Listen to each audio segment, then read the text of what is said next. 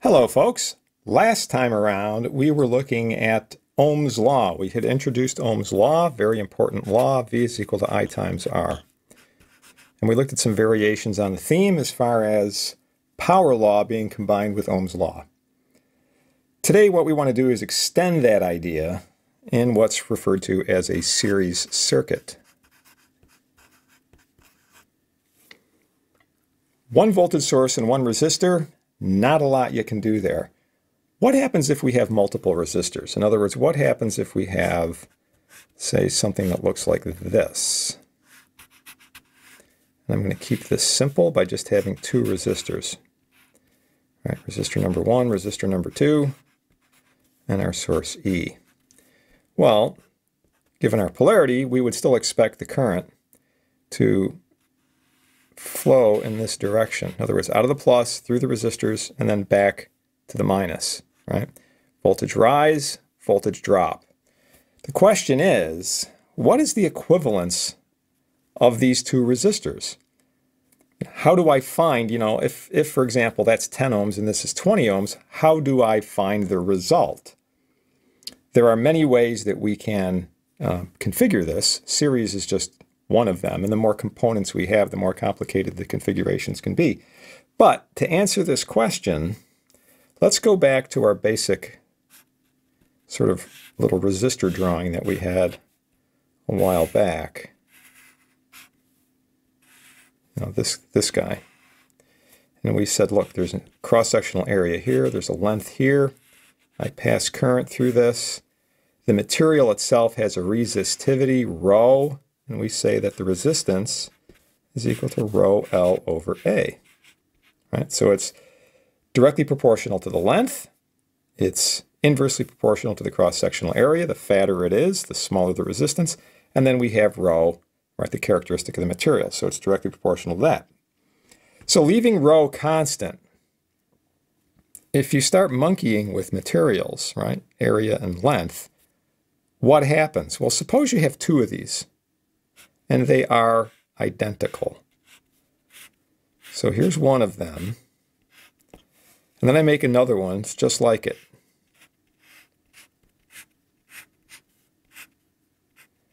And I wire them so that the current goes from one end to the other, like this. In other words, pretty much what I'm doing here.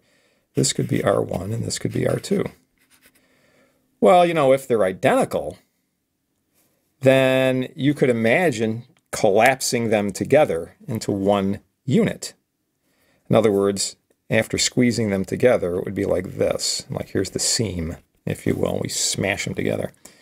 So what we've effectively done is we've kept the area the same, the material's the same, so rho is the same, and we've effectively doubled the value of L. So by doubling L, we double resistance, which if R1 and R2 are identical, that's the same as saying it's R1 plus R2. Now, if R2 was a bigger value, in other words, again, if I kept the cross-sectional areas the same, kept the material the same, and all I did to increase the value of R2 was to make it longer, like this, then, once again, it appears that when we smash them together, all we've really done is added the 2 lengths. And since the resistance is proportional to the length, then it must be the case that the combined equivalent resistance is simply the addition of these values. So in a series loop, the total resistance is simply equal to the summation of the resistors, however many resistors you have, right? Something like this. R1 plus R2 plus R3 plus R4, and so on and so forth, right? To R, I'll call it K. So,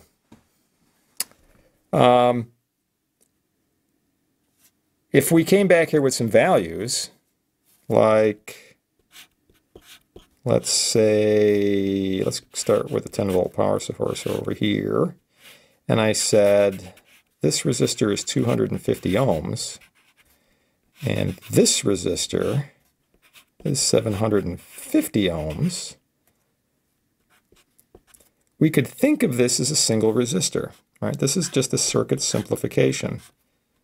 You can think of that, it has the same effective resistance as 250 plus 750. In other words, 1,000 ohms, 1 k ohm. And this we've already seen, right? This is the exact problem we did in the last video. So I know the current flows like this. And I could find that current as simply being 10 volts divided by 1 k ohm. In other words, it's 10 milliamps. Okay, so far so good. But something interesting happens here. If this circuit is an equivalent to this circuit, in other words, if a pair of resistors that add up to a K is equivalent as far as the source is concerned to a K, so let me put it this way. If we could imagine the source as sort of having a conscience, it was aware, right? It couldn't tell the difference between being hooked up to a K ohm and a 250 in series with a 750 because it produces the same amount of current. Either case, it's going to produce 10 milliamps. So we say this is an equivalent to this. It's not identical, but it's equivalent. It produces the same current.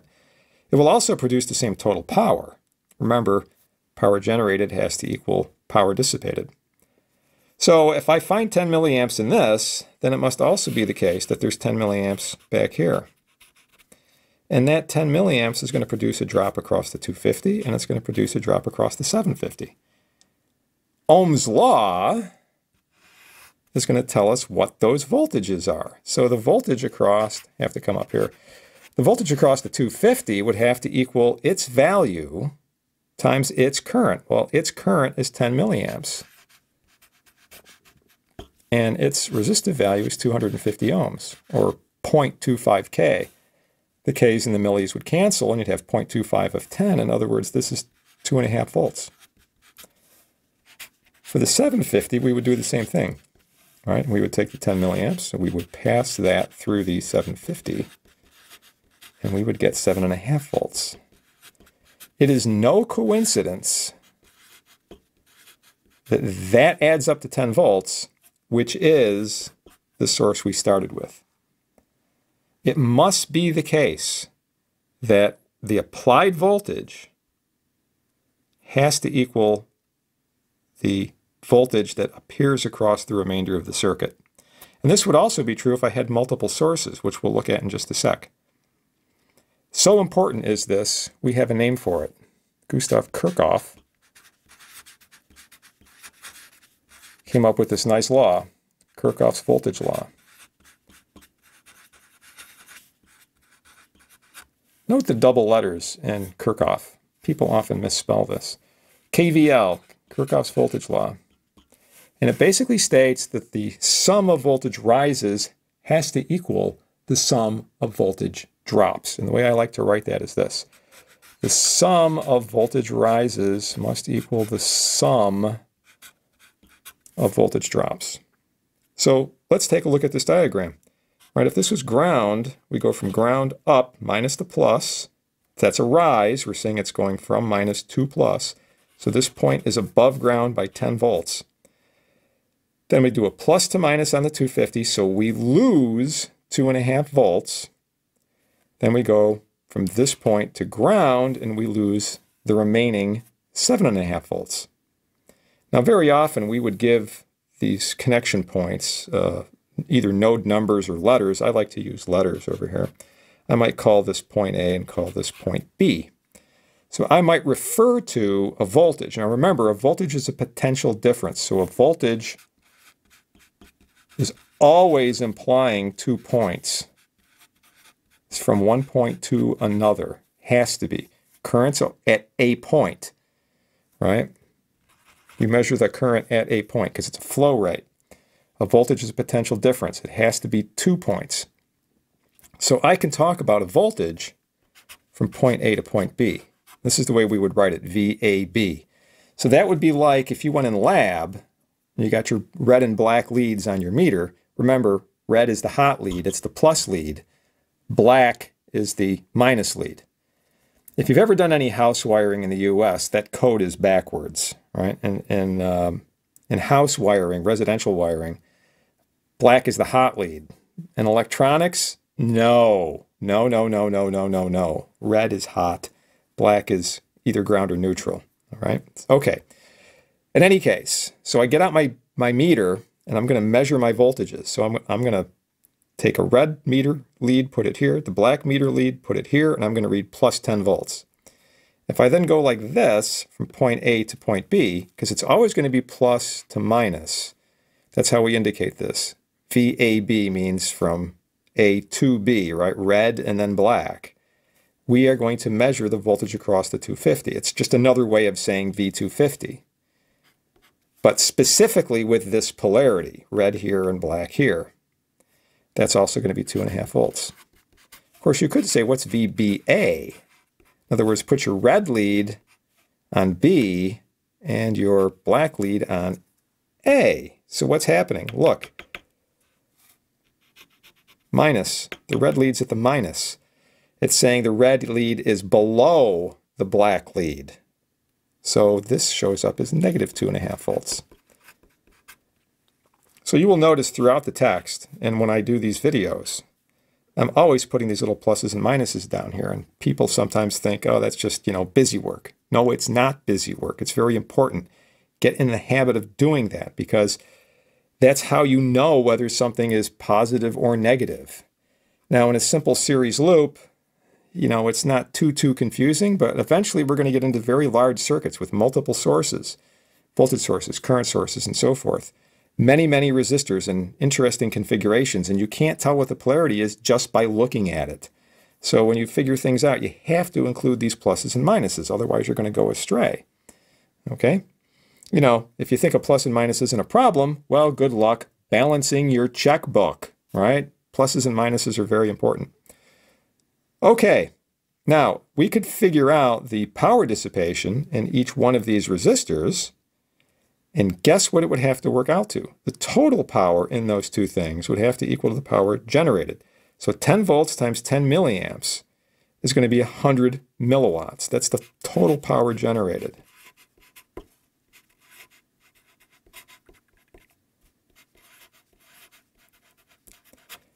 When I look at the two resistors, I can do an I times V, or a V squared divided by R. I squared times R, my choice. I know the current's 10 mils. I've already figured out the voltages, so I could say, for example, this one, that's going to be 2.5 volts times 10 mils. Well, that's going to be 25 milliwatts. And then the 750, 7.5 volts times 10 mils, that's going to get me 75 milliwatts. So if this is 25 milliwatts, and this is 75 milliwatts, right? It's going to, oops, that's an M. That's going to add up to 100 milliwatts. Power dissipated equals power generated. Great. All right. One final thing as far as these voltages are concerned. Very often you'll just see something like this, VB, without the second letter. What does that mean? Well, if there isn't a second letter, it's assuming that your black lead is going to ground. It's going to the reference point. So if I just said VB, what I mean is take your red lead on the meter, stick it here, and then put the black lead on ground. So notice what that is. That is, in fact, the drop across the 750. So VB, just plain old VB, is the same as saying VB to ground, which is the same as saying the voltage across the 750. In other words, it would have to be, as we saw above, 7.5 volts. Okay? Okay, so far, so good. Are we done? No, we have more to do. And here we go. Are you ready? Snug up your shorts. Okay, so what if we want to add some other voltage sources? Did he just say snug up my shorts? Yes, he did. So what if I have something like this? 3 resistors, 2 voltage sources. Let's say this is, what's a good number? Let's say we have 24 volts for this thing, and we have 6 volts for this, okay?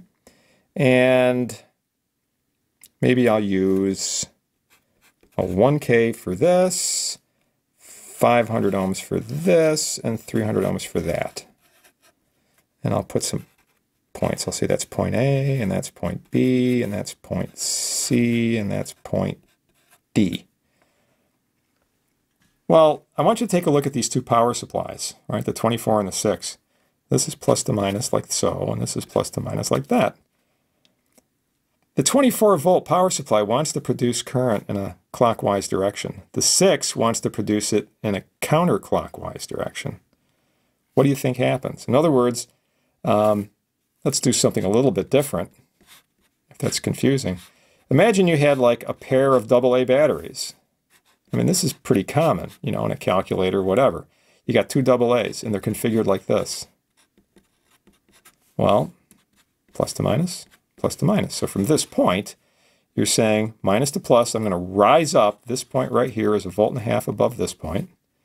And then you do it again, minus to plus. So this point is 1.5 volts above this point, which means it's 3 volts above this point. So this is equivalent to a single 3-volt power supply. Well, the same thing is true if you reverse it. You know, if you reverse one of these things, the net voltage is 0. Because, you know, let's say you reverse this guy on top. This point would be 1.5 volts above, but then if you flip this, this thing would be 1.5 volts below, so this point would be the same as this point. That's essentially what's happening here.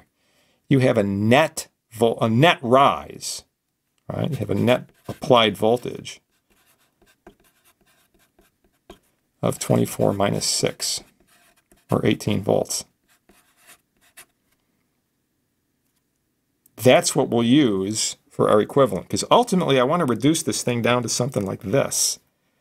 What's our total resistance here? Well, our series resistance is 1K plus 500 plus 300. So our total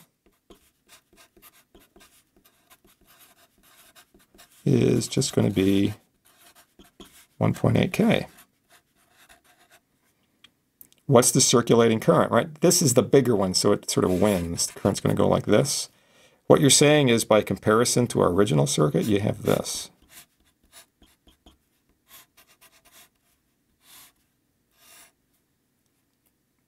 -volt source, 1.8K.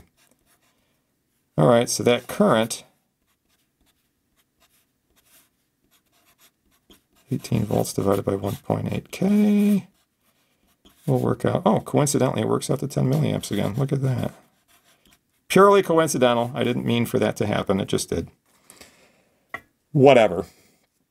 I can still do the same trick I did over here, though, to find these other voltages, right? The voltage across the 1K, which is VA to B, right? Because the 24 wins. So like I said, the current's going like this. So that's plus to minus from left to right. So V of 1K is the same as VAB. That would be 1K times the current through it, 10 mils. So that's 10 volts. VBC is the 6 volt. That power supply. VB to C is 6 volts. Done. The voltage across the 500 is the same as C to D, right? Because again, the current's going like this, so it's plus to minus. And lastly, through the 300, it's plus to minus down. So V500 is the same as VCD, which would be 500 ohms times the 10 mils, half a K times 10 mils, so that's going to get us 5 volts. And then finally on the 300, right, that's VD, just VD, right, because the other end is ground, so I can just call it VD.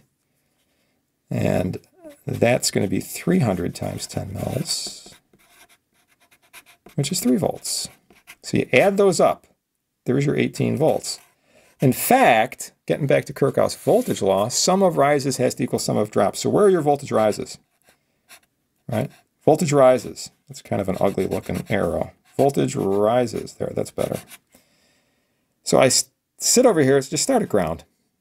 And just start going. Minus to plus, plus to minus, minus to plus, plus to minus. So everybody who shows up minus to plus, that's a rise. Everything that shows up plus to minus, that's a drop. Right? So these are rises, these are drops. Sum of rises must equal sum of drops. I don't care if it's a power supply, or resistor, or a piece of cheese. I'm just going to look at these pluses and minuses. What's with the cheese? Anyway, plus to minus on the 1K. So that shows up as a drop, right? Plus to minus. I had the 24 minus the plus.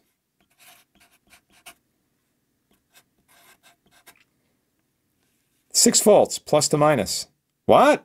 Plus to minus. That shows up in the drop column. I know it's a source, but look at the polarity and look at the direction of current. More on this in a moment. Same thing on the 500, plus to minus. That shows up in the drop column. And finally the 300. Okay, add those up. 16, 21, and 3. 24 volts. Sum of rises equals sum of drops.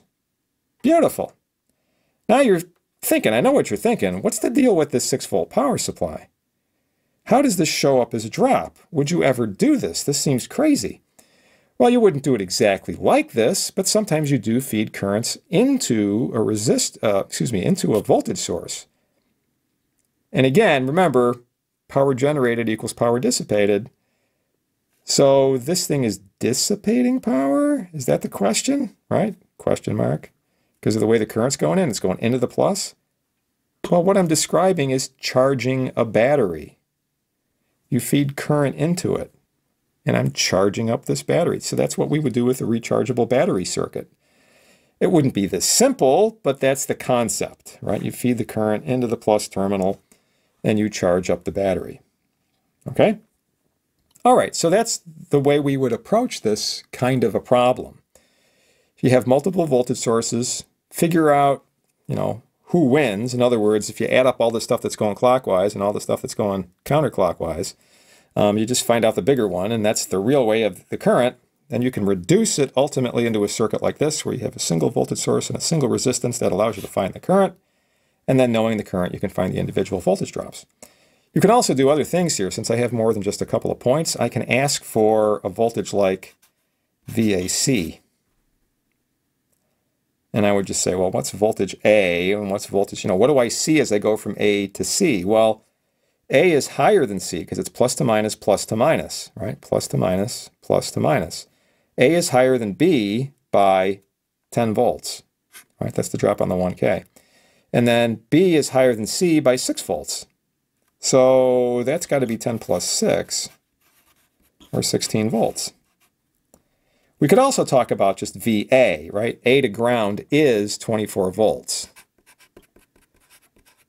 And it wouldn't matter if you went from here to ground this way, plus to minus, or you went this way. You start at one point, you end at another. I don't care which path you take. The sum of the rises has to equal the sum of the drops. So whichever way you go, you're going to have to come up with the same answer. So you could take VA and subtract VC from it. That would also get you VAC. So VA is 24 volts. What's VC? Well, VC is from here to ground. It's the drop across the 500 and the drop across the 300, right? Plus to minus, plus to minus. So I know that's 8 volts. Okay, so that's VA is 24. And VC is a total of 8, so 24 minus 8 is 16 volts. Beautiful. Okay, you would think it's magic, but as I like to say, it's way better than magic because it's real.